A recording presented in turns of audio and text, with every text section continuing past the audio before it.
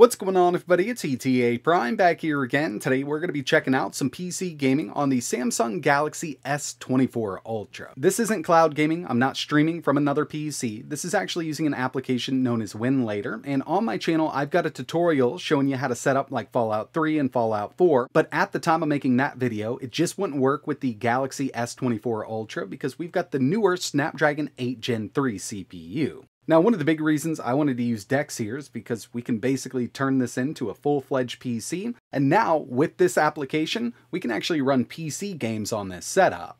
Recently on the channel, I created a couple videos showing you how to run PC games on your Android device. In those videos, we took a look at Fallout New Vegas, Fallout 3, Fallout 4. I'll leave some links in the description. But at the time of making those videos, I was on a Snapdragon 8 Gen 2 device, mainly because the application that we were using didn't support the Snapdragon 8 Gen 3, which is exactly what we have in the Galaxy S24 Ultra. But luckily, there are some modified versions of the application we used, which is known as Winlator, out there that do support the Snapdragon 8 Gen 3. Now, it's still a bit early, but I'm seeing some pretty decent performance here. As you can see, we've got that Galaxy S24. And of course, you could definitely do this on the built-in screen if you wanted to, but personally, I love DeX. If you're a regular viewer of the channel, you know this is kind of one of my main go-tos here. Having that desktop interface on a separate screen with your phone is really nice. And now with Winlator support, we've basically got a nice little PC here. So what we've got is Winlator. This is the application we originally used to run PC games on our Android phones and tablets. Again, I'll leave links for those videos in the description in case you're interested in checking it out. But the one I have here is a modified version. I've installed Fallout 4, Fallout 3, I've got Undertale, Skyrim, Far Cry, Bioshock. I was able to get Steam to boot up, but then it would constantly crash on me, so that's something I've been working on. I was really hoping that I could get Steam up and running, that way I really didn't have to use games from GOG. Now don't get me wrong, I love the DRM-free games, but having my Steam account on this system would be really awesome. And that's going to be the main thing when it comes to running these games. You will need an installer, and I highly recommend using GOG games. You could also find what are known as repacks. But for this one here, I wanted to show you exactly what we've got going on. We'll run it. And I just want to show you, yeah, I mean, this is really running in DeX on the Samsung Galaxy S24 Ultra. We can go full screen with it. We can bring this back down. But as you can see, we've got a little bit of foreign language here, and this is one of the reasons that I really haven't made a video on this one just yet. That's because I'm not exactly sure what else is installed with this. Definitely a little hard for me to read, but I was able to navigate pretty easily by changing the locale. Unfortunately, it doesn't change everything, but this does give us access to a lot of different wine versions that we can use with this. Even a Proton wine version is up and running. And in this video, we're going to take a look at Fallout 4, which is kind of the newest game we're going to be testing out in this video. I've also got Oblivion, Far Cry, and Bioshock Remastered. So we should be able to get into this Fallout 4 launcher. It does take a second, and there are tutorials online how to speed everything up. But with a system like this, we want to go to the lowest of the low settings. We're going to go to Advanced, turn everything down. And even when it comes to view distance, everything is kind of at 0, or the lowest it can go. We'll hit play here.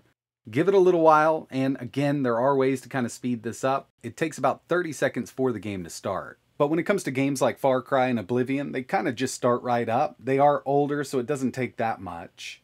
And it did take me a little while to get Fallout 4 up and running. A lot of trial and error. If you want a full tutorial using that Snapdragon 8 Gen 3, let me know in the comments below. But I think if you wait a little while, it's going to be a lot easier. Like I mentioned, still a bit early.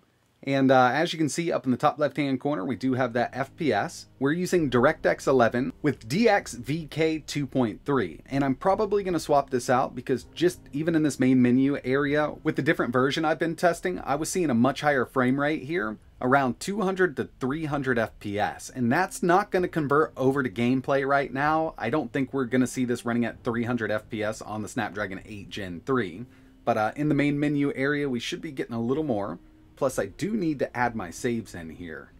After a little bit of trial and error, I've got it set up correctly now, and you can see that frame rate has jumped way up. I'm using a newer version of DXVK, and I've transferred my saves over from my PC, so now I can just go ahead and load something up here. We're not using the high resolution textures or anything like that. 720p, low settings. And I totally forgot that with this save, I am over encumbered because I was using cheats. I do need to kind of clear my inventory out real quick. Okay, so I just dropped about 100 different items, and as you can see, I mean, we're getting real close to running this at a constant 60 FPS on the Galaxy S24 Ultra, but it's definitely not perfect. Every once in a while, I do see it drop down into the 30s, but this is about double the speed of the Snapdragon 8 Gen 2 that we recently tested, and that was on the Red Magic 8 Pro. And I'm really surprised by what we're seeing here, and it's still really early for that Snapdragon 8 Gen 3. Obviously, a lot of this stuff has come a long way, and even lower-end chips are running some of these PC games really well, but seeing this really close to that 60 mark is awesome. But again, we are at 720p low settings here, and I think with some optimizations, we could definitely get this running much better than it is right now, which, in my opinion, I could definitely play it like it is. I wanted to swap over to game capture real quick just to give you a better look at everything, and over here out of that big field you can see it does go over 60 FPS, and this little Snapdragon 8 Gen 3 is really trying its hardest to get us up there, but unfortunately without more specific optimizations for the Snapdragon 8 Gen 3 and Winlator, we're going to be right under that. But I got a feeling that we could definitely see this game running at a full 60 FPS with more optimizations.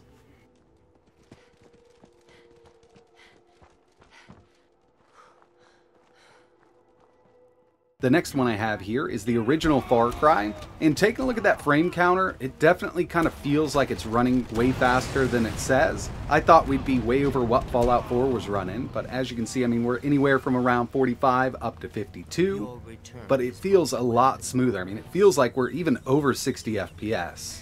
Jack, I've been able to tie your compass in with the transceiver. This means that now I can supply you with the bearings marker. It should give you a... Here's Elder Scrolls Oblivion, and this was one of the first games I ever tested with Winlator. It seems to work on even lower end devices pretty well, but I am running into some input issues right now with the controller. From Winlator, it's stating that everything's working correctly, but my right analog stick just is kind of really messed up with this. It's hard to kind of turn the camera, and I keep running when I'm not wanting to run, jumping and things like that. So we've definitely got a couple issues here with this one.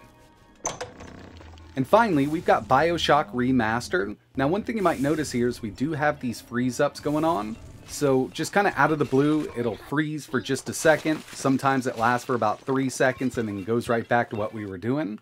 It definitely seems like it's doing it randomly. It's not when there's a lot of effects on screen or anything like that. It's just every once in a while, we'll get that freeze.